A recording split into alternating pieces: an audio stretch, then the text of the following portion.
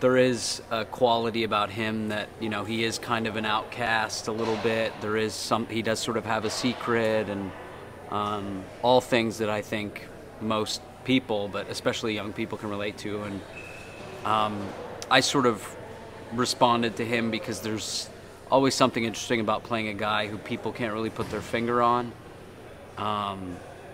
He doesn't really present a lot of his feelings about things, and so there's a lot of more character work that you can do, because it just, people can't really pin down exactly where your head's at. And as an actor, it just makes working much easier and much more fun, because you can kind of play around with the characters you're working with, other actors, and they never really can get a handle on what you're going to do. And that's fun. It's certainly fun for me.